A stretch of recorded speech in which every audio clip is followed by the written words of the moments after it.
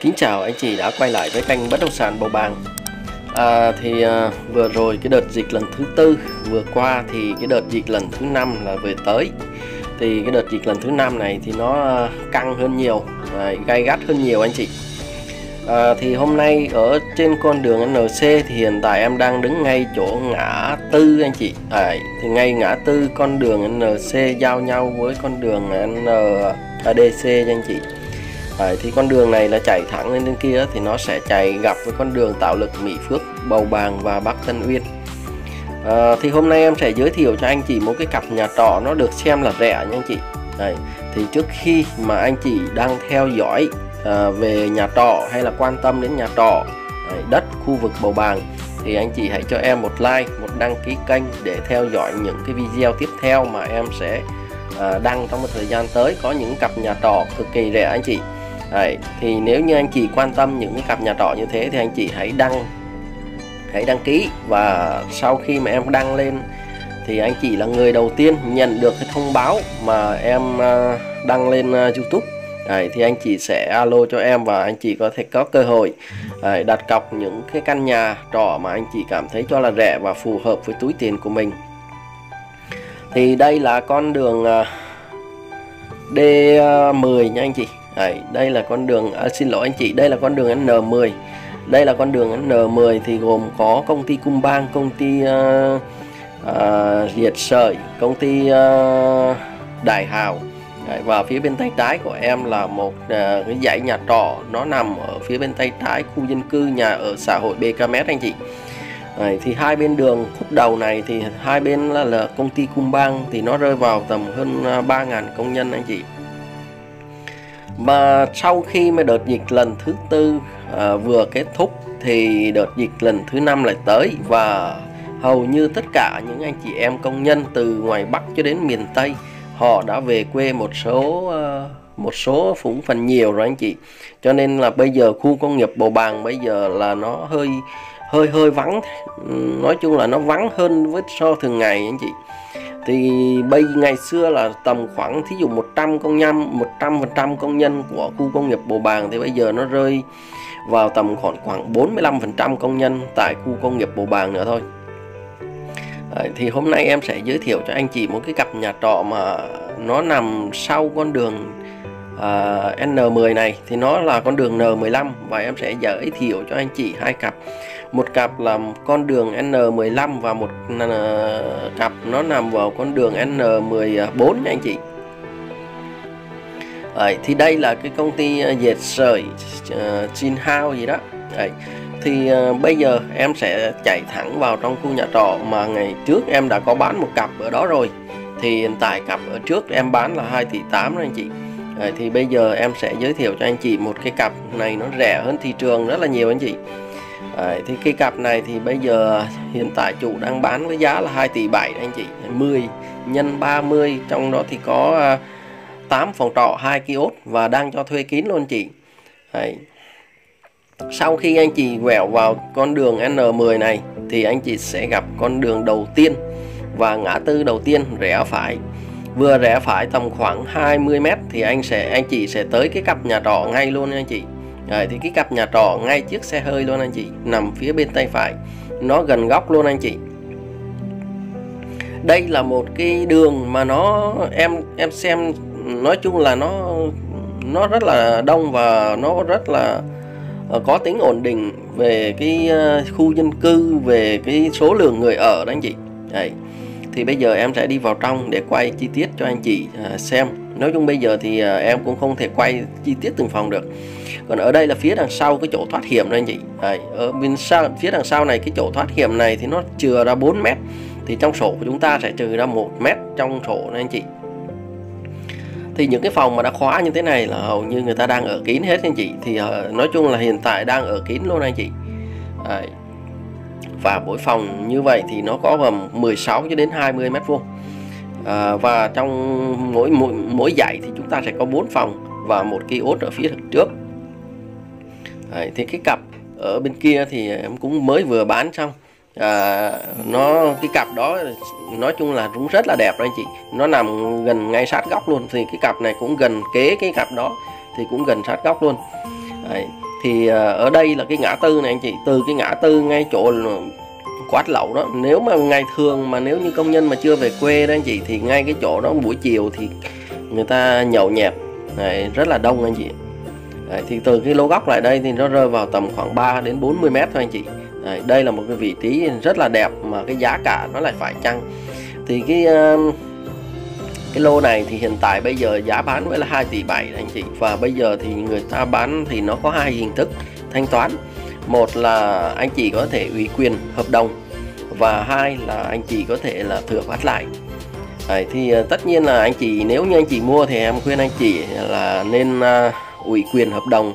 Sau này anh chị có thể tự mình đi lấy sổ đó anh chị, và bên chủ nhà trọ thì nó sẽ cho anh chị gác lại tầm khoảng 10%. Đấy, thì 10% sau này 5% là anh chị có thể gác thanh toán cho bên chỗ BKMS chủ đầu tư chẳng hạn, và 5% còn lại thì anh chị có thể thanh toán sau khi mà ra sổ với chủ nhà trọ. Mà sau khi mà ra sổ rồi thì anh chị có thể là liên hệ với chính chủ nhà trọ để mà thanh toán cái số tiền còn lại.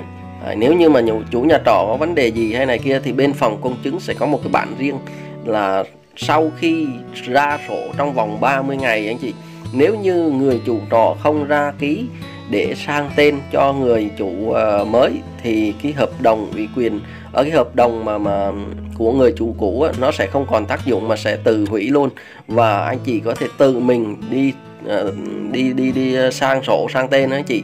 Đấy. Thì đi lại cái ngã ba này thì đối diện ở bên kia là một cái khu chợ trong tương lai đấy anh chị. Còn rẽ phải ra đây là đường N10. Đấy, đây là đường N10 này. Còn ở phía bên tay trái hiện tại của em là đang có một cái sân bóng mini, và cái khu chợ nó nằm ở đây. Anh chị nếu như anh chị có thể lên tra thông tin quy hoạch Bình Dương thì anh chị có tra ngay chỗ này thì nó sẽ hiện lên là khúc chợ đó anh chị. Thì đi ra phía đằng sau này là con đường N14, và phía bên tay phải của em, phía bên tay phải có xanh xanh đó anh chị, thì đó là các cái công ty nó đang xây dựng đó. Mà sau khi các công ty này đã xây dựng hết rồi xung quanh rồi thì khu dân cư ở đây thì được xem gọi là tiềm năng nhất và đông nhất trong cái khu D này anh chị. Đấy, ở đây là D25 và D26 con đường N14 đó anh chị. Và cái cặp thứ hai này em sẽ giới thiệu cho anh chị không phải, đây không phải là cái cặp thứ hai mà là cái căn thứ hai. Ở đây chỉ có một căn duy nhất anh chị. Đấy, thì em sẽ giới thiệu cho anh chị căn này được xem rẻ nhất thị trường anh chị. Thì nếu như theo thị trường ở xung quanh đây thì nếu như theo thông tin em nắm bắt được thì nó rơi vào tầm khoảng tỷ 6 tỷ 7 một căn anh chị. Đấy, nhưng mà cái căn này thì nó rẻ hơn thị trường, rẻ hơn thị trường rất là nhiều anh chị. Cái căn này thì nó bên chủ trọ thì nó đã người ta đã làm hoàn thành và lát gạch này kia ok hết rồi, rất là đẹp. Đấy, thì cái căn này chỉ có giá với là 1,350 tỷ thôi anh chị. Đấy, lát gạch này rất là đẹp rồi anh chị. Ở gạch ở hai bên tường cũng rất là đẹp. Thì căn này chỉ có một căn duy nhất ở phía bên tay phải của em đang đi vào thôi ha.